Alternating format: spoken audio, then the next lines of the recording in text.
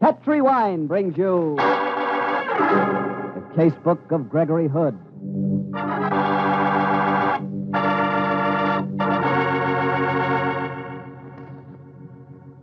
Tonight, the Petri family, the family that took time to bring you good wine, invite you to listen to the story of the Red Capsule, another exciting adventure from the Casebook of Gregory Hood. As for me, I'd like to know this. Do you like chicken? Well, how do you like it best? Fried till it's golden brown and crispy on the outside and tender inside? Roasted with a savory stuffing? Or barbecued and heaped on a hot platter? Well, no matter how you like chicken, you like it better served with a glass of Petri California Sauterne. Ah, what a combination. Chicken and Petri Sauterne. They're made for each other. Petri Sauterne, you know, is an unusual white wine, beautifully golden in color, delicately fragrant. And what a flavor that Petri Sauterne has. Subtle, intriguing, really delicious. Believe me, one sip of Petri Sauterne and you'll say, that's the wine for me. And remember, you can serve Petri Sauterne proudly because those letters P-E-T-R-I spell the proudest name in the long history of fine wine. Petri.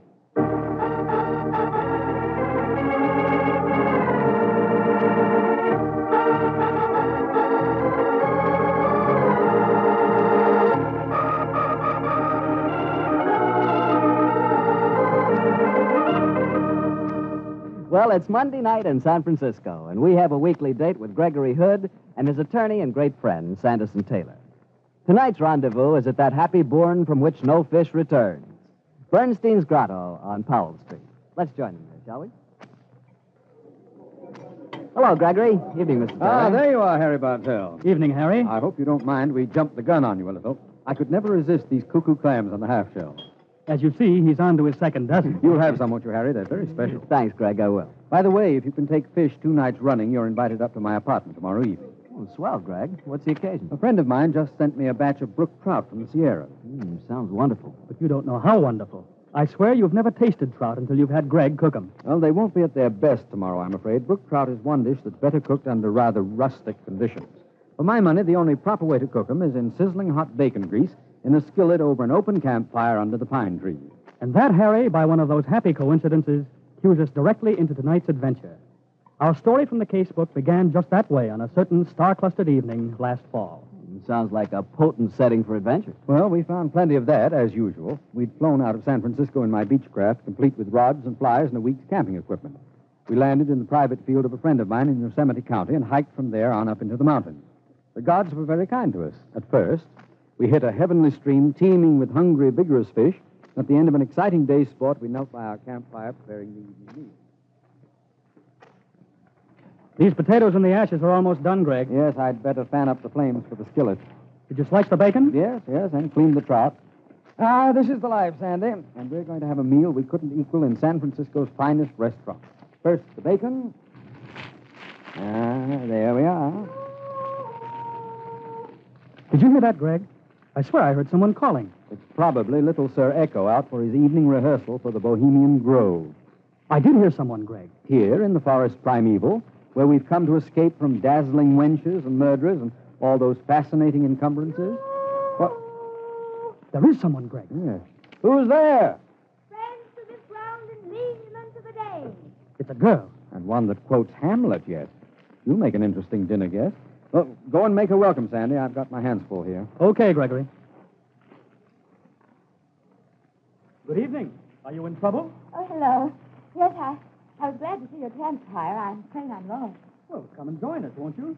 My name's Sanderson Taylor. Oh, well, mine's Eustace. Sylvia Eustace. A little unwise for a young lady to be hiking about in the mountains at night, don't you think? Oh, well, Gregory, this is Miss Sylvia Eustace. Oh, how do you do?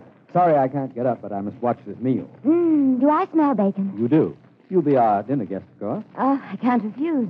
I'm starving. How would roast potatoes, coffee, bacon, and brook trout a la nature appeal to you? Oh, I can't think of anything more perfect. Can I help? No, thanks. Everything's under control.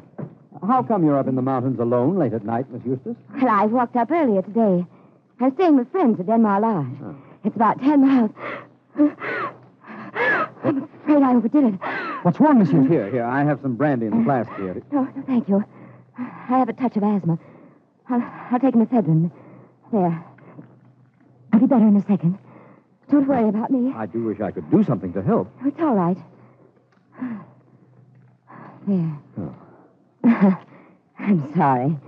And now, how's about the trout? Going into the skillet at this very moment. Ah, listen to it sizzle. Well, I don't know if I should eat so soon after an attack, but I'm sure I won't be able to resist it. I'll hope for the best. As Shakespeare says, let good digestion wait on appetite and health on both.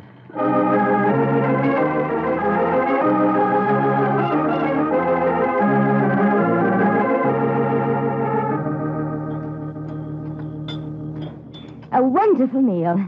Gregory, you surpass yourself. I must confess it was mildly colossal. More coffee, Miss Eustace? Yes, thank you. Huh? Your face keeps bothering me, Mr. Hood. It does have that effect on some people. Yours has the reverse effect on me. Oh, no. No, I mean, I'm certain I've seen it before. Probably in the Police Gazette. He's always getting mixed up with the underworld. Oh, of course. How stupid of me. You're Gregory Hood, the detective. Well, detecting is a hobby of mine. Well, I've seen your photograph in the San Francisco papers. Oh, dear. I was afraid of it. Hand me my bag, please. Here you are, Miss Eustace. Another asthma attack? Yes, I knew I shouldn't have eaten that trout. I'll take another ephedrine. Fascinating objects, those tiny red capsules. They really ease up these attacks of yours, do they? Usually. There.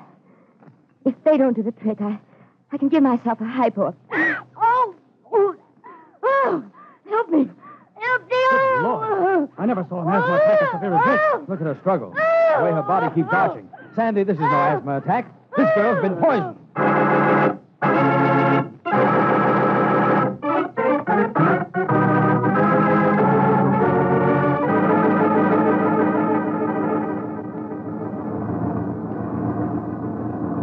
Whatever you may say about the evils of modern civilization, Gregory, at least if we'd been in the city, we could have called a doctor and the police. I know, Sandy. It was ghastly. Darn this wretched car. It should be in a museum. The old farmer who rented it to us warned us not to expect too much. In any case, after scrambling down a mountainside in the dark, it's a great improvement. Well, the dawn's breaking now.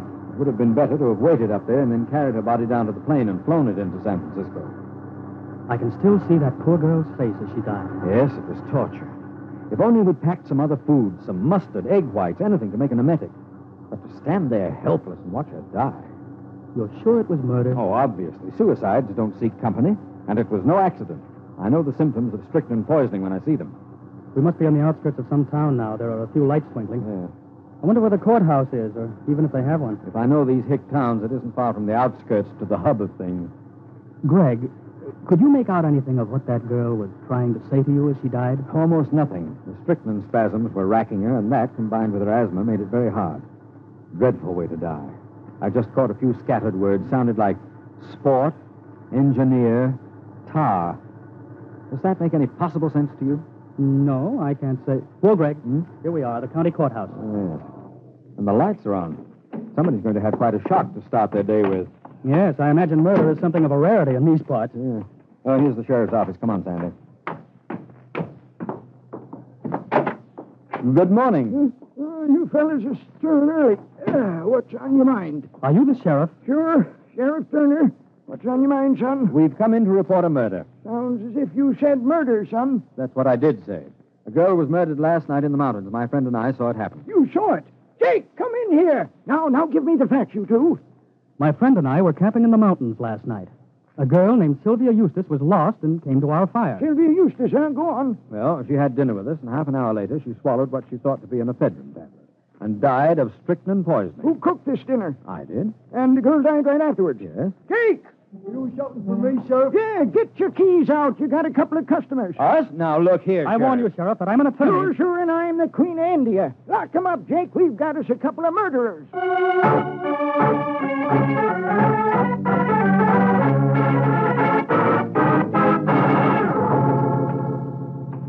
Oh, this is a crazy situation, Sandy. We come in to report a murder and then get booked for committing it. Darn these small towns. The judge is off at the other end of the county, and I can't even apply for a writ. We've got to get out of here. There's only one way that girl could have been poisoned, but we must get to San Francisco to prove it. Sandy, I tell you, we've got to get out of here. Well, there's Jake, the moronic jailer, sitting guard up there. But I don't think we can do much with him. No, he looks more in Edgar Bergen's line. Yet, did you notice he was reading detective magazines? He may be vulnerable. No harm in trying. Jake? I'm coming. What's the idea, Greg? Take your cue from me. I'll play it as it goes. What is it, fellas? My friend and I have been arguing, Jake. Oh. Well, if you call yourself friends, why do you argue? I can see that you have a terrific sense of humor, Jake. Hasn't he, Sandy? Terrific. That was an extremely funny remark. Oh, nothing, fellas. Just comes sort of natural, like. I'm sure it does. Yeah. You must have your friends in constant stitches. How's that? Forget it, Jake. When I said my friend and I were arguing, what I meant was we were having a discussion about you. You see, Jake, I've always prided myself on my ability to read character. Now, is that a fact? Yes. You read tea leaves or something? No, not exactly. But I can tell if a man's smart the moment I look at him. I sized you up as soon as you walked into the sheriff's office. There, I said to my friend, is a really smart guy who's going places. Didn't I say that, Sandy? You certainly did. Well, what do you know?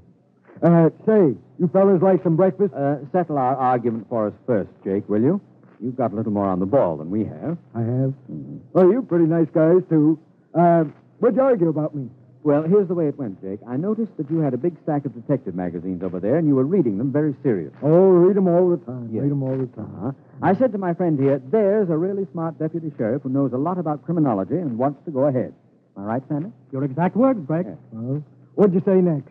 Well, Jake, I knew you'd heard our story of the murder, and I figured that you were the smart kind of a guy who would say to himself, nobody's going to be such a dope as to walk in and report an undiscovered murder when he's the only suspect. So these guys didn't do it. Yes, Jake, that's the clever kind of man my friends think you are. Uh-huh. What else did you figure? Well, that you're smart enough, after hearing our evidence, to know darn well how the murder had been committed by slipping a red capsule of strychnine in among her red capsules of ephedrine. And then you'd say to yourself, I'll bet that was done in San Francisco, and that's where the case starts. San Francisco, huh? Yes. Well, maybe you're right, fella. Ah, you're a clever man, Jake. I'd never have been able to figure that out without your help. Gregory, that's amazing. Jake is certainly quick on the draw. Yeah. Oh, just a knack, fellas. Did I figure anything else out? Yes. Yes, I said that you'd follow the thing through logically and see where it might lead. I said that I'd bet you'd say to yourself, this Gregory Hood is kind of a detective, too, and he knows his way around in San Francisco, and if I let him go, he could solve the case and give me the credit. Me the credit? Yes. Then when the election comes around next spring, maybe I'd have a crack at Sheriff Turner's job. Me the sheriff? Yes. Didn't I say that, Sandy? Yes, you did. Word for word. You guys must sure talk fast. Was that the end of your argument? Nearly. But you see, my friend here maintains that you're just a dull, obedient deputy who takes his orders and then follows them out. Now, if he's right, you'll keep us here. But if I'm right, you'll let us go before Sheriff Turner gets back to the girl's body. What do you say? What do I say? Mister, I don't know how good a detective you are, but you're sure one swell judge of character.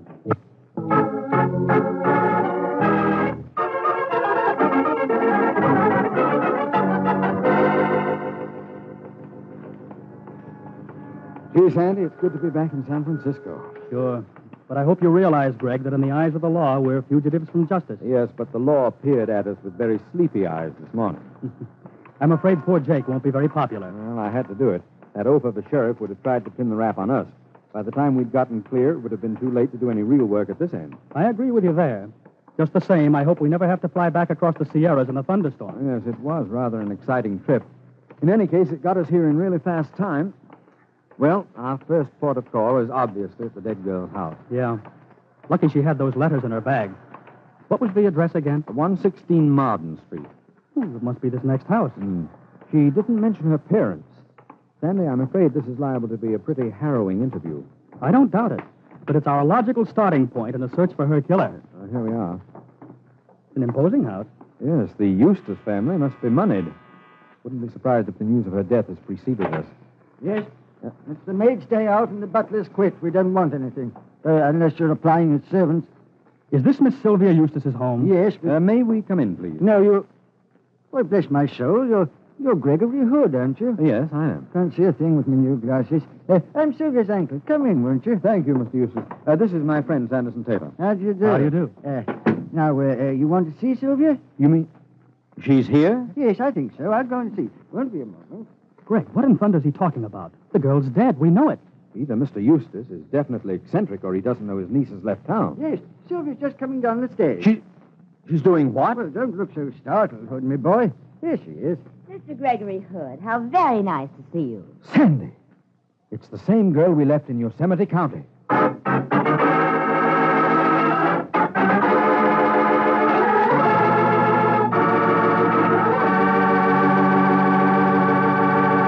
You'll hear the rest of Gregory Hood's story in just a second. And right now is a swell time for me to tell you about a red wine that's really marvelous with any kind of meat or meat dish. It's Petri California Burgundy. Petri Burgundy is a rich red wine, hearty and full flavor. A wine that can transform an ordinary meal into a real occasion. Tomorrow night, say, try serving a simple dish like hamburgers or a succulent beef stew with a glass of Petri Burgundy. Petri Burgundy is not only delicious itself, but it makes everything you eat taste better. So if you've been wondering just how much a good wine can do for a good dinner, you'll find the answer in a bottle of Petri Burgundy. Just make sure it is Petri Burgundy, because all Petri wines are good wines. Well, Greg, this is beginning to sound like a ghost story. You and Sandy see a girl die. You get thrown into the clink for a murder. You escape and then get back to San Francisco and walk into the girl you're supposed to have murdered. Doesn't make sense to me. Well, it didn't to us either, but of course the answer was obvious. The dead girl, whoever she was, had an exact double. It didn't take us long to find out who that double was. You seem very startled at seeing me, gentlemen. Frankly, I'm staggered. So am I. Miss Eustace, do you have a twin sister? No, but you must have met my cousin Hester. People are always astonished by our likeness. Oh, see who it is, Uncle, will you please? Richard Bell, as soon as the servants go, it never stops ringing. Well, you still look puzzled, gentlemen. We are, Miss Eustace. You did say that your name was Sylvia, didn't you? Yes, I did. Why? Well, did you know that your cousin Hester had gone to the Sierras? Yes. She left 3 days ago. She's very fond of hiking, just as I am. Another thing. May I ask if you're both victims of allergies? As a matter of fact, we are. You're being very mysterious. Has anything... You're very, very popular today, Sylvia. Here's a Lieutenant Silvers of Homicides. Most anxious to talk to you. Afternoon, Miss Eustace. How do you do, Lieutenant? Do you know... Yes, I know them, thanks. Hello, Greg. Hello. Mr. Taylor. Didn't expect to find you here. I heard that you'd been detained in Yosemite County. Yes, Stan, we were. But only for a short while, fortunately. Well, we'll talk about that in a minute, Mr. Taylor. Right now, there's more vital talk. Miss Eustace, do I understand that you are Miss Sylvia Eustace? That's the second time I've been asked that question. Yes, Lieutenant, I'm Sylvia Eustace. Why? Well, because I've just received a notification from Yosemite County that the sheriff up there has found the dead body of Sylvia Eustace at this address. She'd been murdered. Well, what in the name of thunder are you saying? Dead. I don't... She's fainted. I've got it. Leave her alone. You fellows have done enough damage. Here, I'll take her to her room. Well, Greg, you are in trouble, aren't you? I certainly am, Stan. You've had a report from Sheriff Turner, I suppose, Lieutenant? Yes, Mr. Taylor. They tell me the two of you broke jail and that you're wanted for murder. Well, we broke jail, all right, Stan, but you can't believe the murder charge. Well, no, of course not. I've known you both too long and too well for that.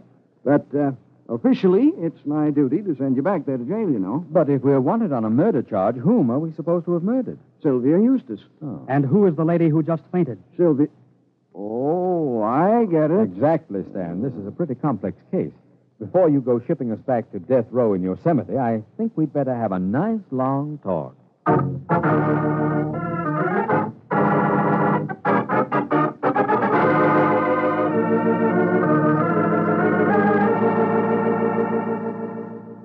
So there you are, Stan. That's the deal. Two girls, both identical in appearance and both claiming to be Sylvia Eustace. But why, Greg? It doesn't make sense. I think it might, Lieutenant, when you consider that the Eustace family is obviously wealthy.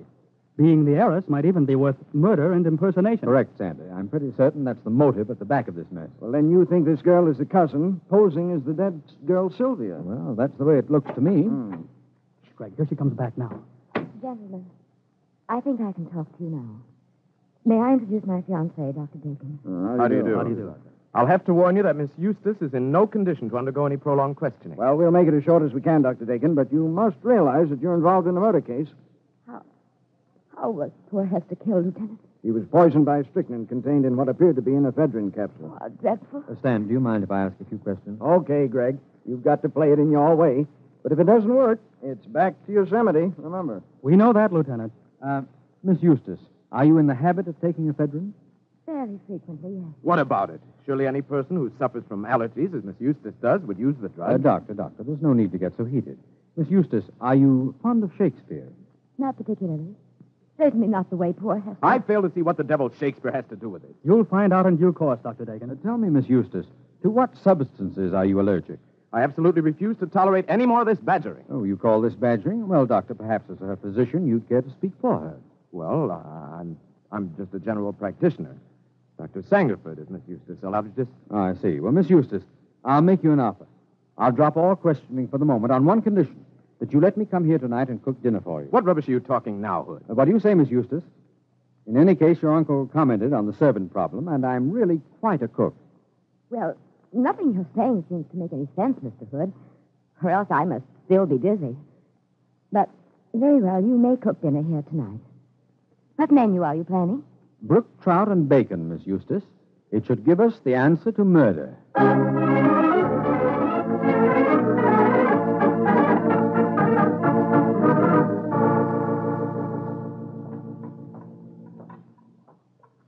Slice up the bacon, Sandy, will you? Right you are, Greg. Greg, we've been friends for a good many years. If we hadn't, I wouldn't take the risk of stringing along with you on this case. Will you tell me what goes? Oh, now don't look so harassed, Stan. Oh. We're on the last lap. Our question is, which is the real Sylvia? Now, the old uncle might be fooled. He's half blind. And young Dr. Dakin might be in cahoots. True. So we seem to have established only two positive differences between the girls. The cousin, Hester, loved to quote Shakespeare. So did the girl in the mountains. Now, according to Dr. Sangerford, Cousin Hester was allergic to trout, but somehow he'd never checked Sylvia. Oh, now I begin to see why you're cooking a dinner of brook trout. Yes, Stan, if she eats the trout and nothing happens, she's in the clear. Well, I hope you're right, Greg. Maybe I'm a fool for even letting you try it. I've got a nasty feeling that this whole business is one occasion when you've outsmarted yourself. At last, you're due to be hoist with your own... Oh, Gregory, a skillet full of bacon grease all over the floor. To blazes with it. I've outdone myself in idiocy. Quick, Stan. We've got to warn Miss Eustace. Get some warm water at once and some mustard. What's wrong, Dr. Dakin? It's Sylvia. She's just been poisoned.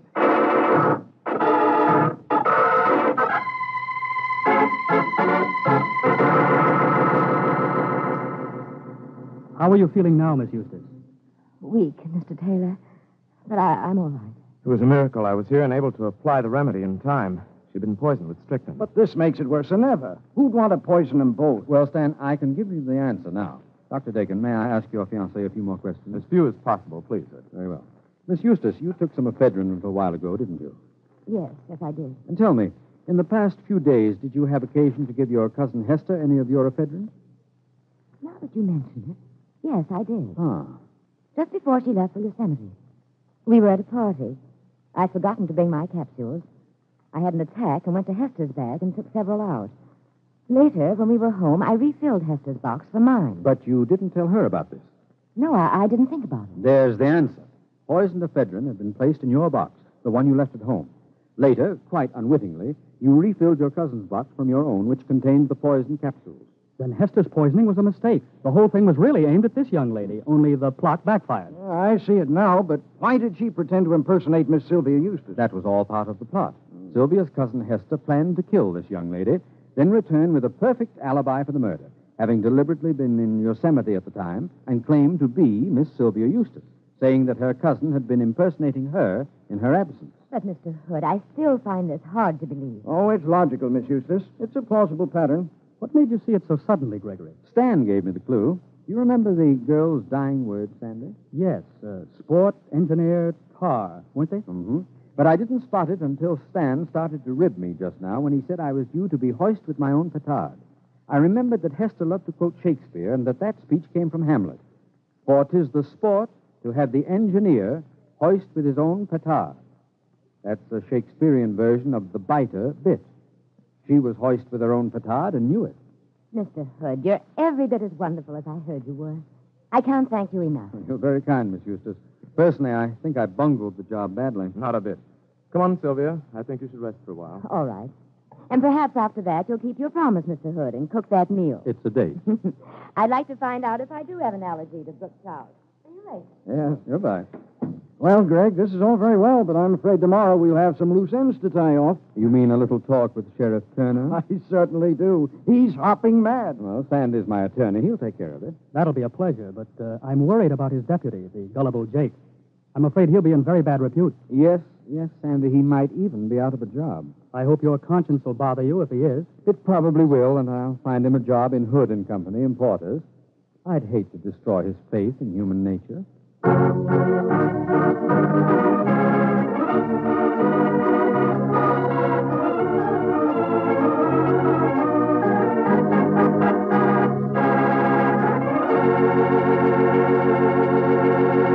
Well, Greg, as usual, that story was a honey. You know, come to think of it, I'm not so bad at quoting Shakespeare myself. Why, Harry, I didn't know you were a student of the immortal bard. You should just see me do a balcony scene. And personally, I'd rather sit in the orchestra myself. Oh, now cut it out, Greg. Look, let's run through Shakespeare's Romeo and Juliet. I'll be Romeo. If you think I'll play Juliet to your Romeo, you're crazy. Besides, I know you too well. What do you mean? Well, when Juliet says, Romeo, oh Romeo, wherefore art thou Romeo? Your answer will be, getting a bottle of Petri wine. Well, can you think of a better answer? Look, if Shakespeare knew about Petri wine, he'd rave about it, too. It's great, Greg. Well, it's got to be. The Petri family has been making wine for generations. With the Petri family, the growing of perfect sun-ripened grapes and the art of turning those grapes into fragrant, delicious wine is a heritage. It's a heritage handed on down in the family from father to son, from father to son. And the skill of those generations of winemakers is evident in every drop of Petri wine. So the name Petri on a bottle of wine is more than a trademark. It's the personal assurance of the Petri family that Petri wine is always good wine. Oh, but you'll discover that for yourself. You'll learn that no matter what type wine you prefer, you like it better when it's a Petri wine, because Petri took time to bring you good wine. Well, Greg, what story from your casebook are you going to tell us next week? Next week, Harry, I'm going to tell you an adventure that I call The Forgetful Murderer. It concerns itself with one of the strangest series of murders that I've ever encountered. I'll tell you all about it next Monday, Harry.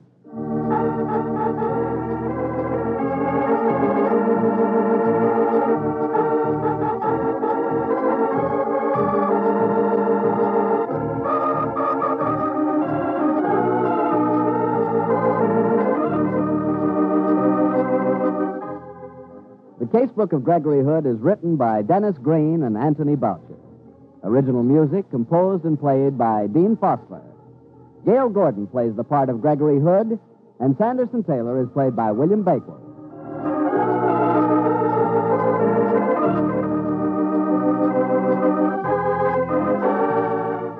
The Petri Wine Company of San Francisco, California, invites you to tune in again next week, same time, same station. The Casebook of Gregory Hood comes to you from our Hollywood studio.